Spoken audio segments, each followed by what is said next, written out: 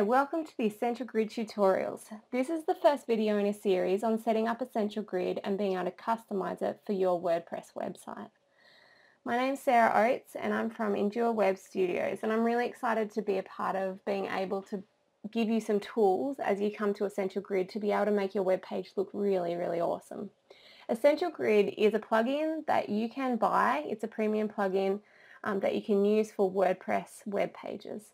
I think it's a really cool resource because it can make your grids or your portfolios just look that little bit more snazzy. You can also use it on blog websites, you can use it on portfolio websites, or you could just use it on pretty much any website. So here you can see the Essential Grid website itself, and this is a fantastic resource and a way that you can come and see what are some of the options and let your imagination run wild. Sometimes I think the best thing to do when you're setting up a web page is to go and look around and see what is around, what are the options, and what could you possibly do on your web page. So this is a great place to come and have a little bit of a look at some of the examples. In this first video we're going to show you through how to install Essential Grid, how to register it, and just seeing some of the options that are available. Through this series we'll be going through in a bit more detail how you can set it up, what are some of the options that you've got available to you.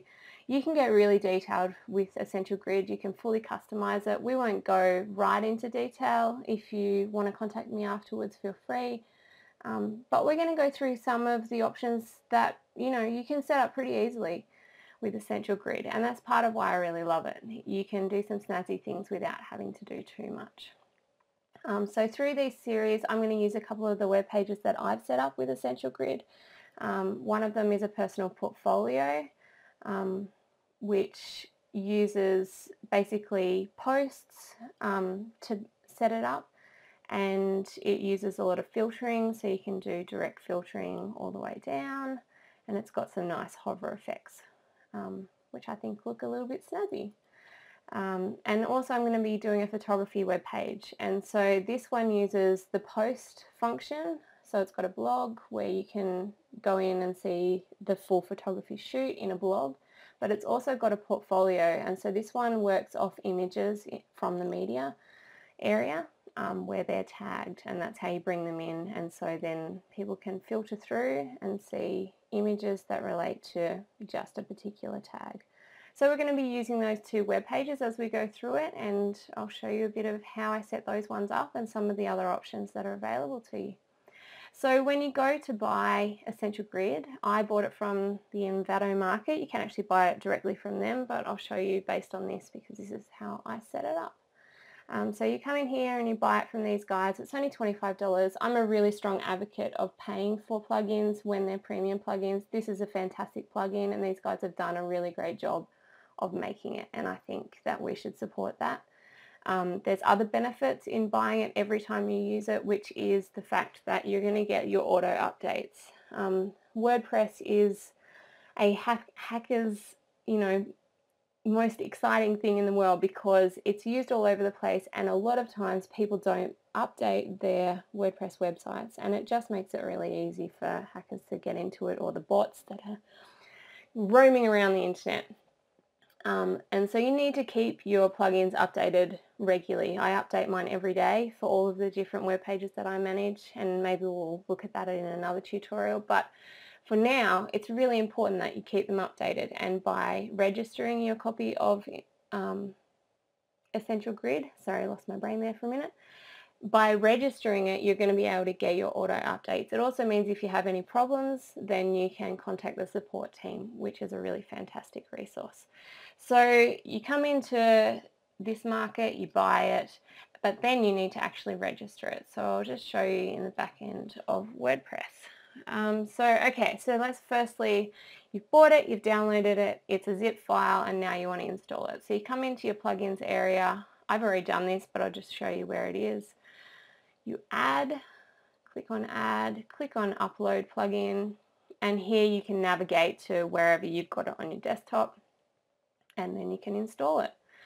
Now after you've installed, you need to activate it, and then it will turn up here on the left hand side.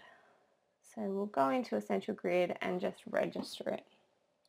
It's a little bit in an odd place. As you can see, I've already got 2 grids going on here, so just ignore that for now. In a future video I'll show you how to set those up.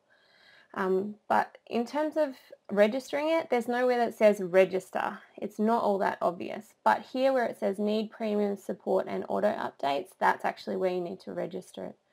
So if you click on here, it's going to show you that you need 3 pieces of information. And I'll just show you where they are because, again, they're not super obvious. Okay, so you need your username. Your username is for this market itself, not for the actual Essential Grid. You didn't actually set up anything like that. So my username here is Endure Web. So we're just going to type that in. Then you need your API key. So to get an API key, you actually have to make one yourself.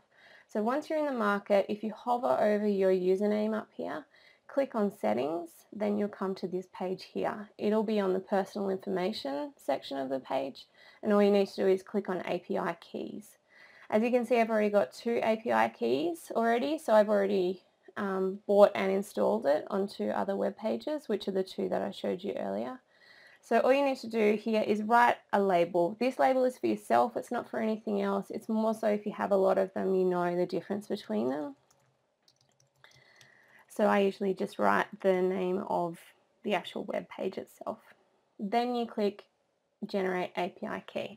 If at some point you change to a different web page, there's no problems. It's not that you are stuck with it on this web page forever. You can revoke it if you need to, if you no longer need it on that web page. So once you've created it, you just need to copy that API key and bring it back over to here.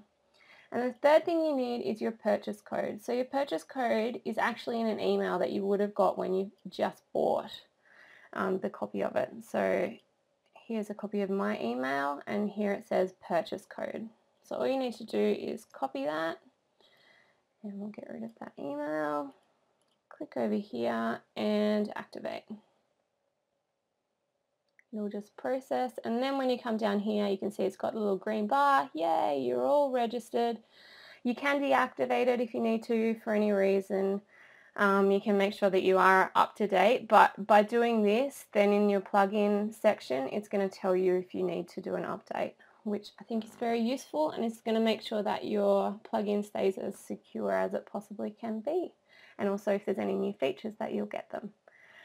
So that is how you register it. So that's it for this video. We're going to move on in the next video in setting up some of your media, so your posts or your images, depending on which way you're going, so that they're ready for you to be able to start creating a grid.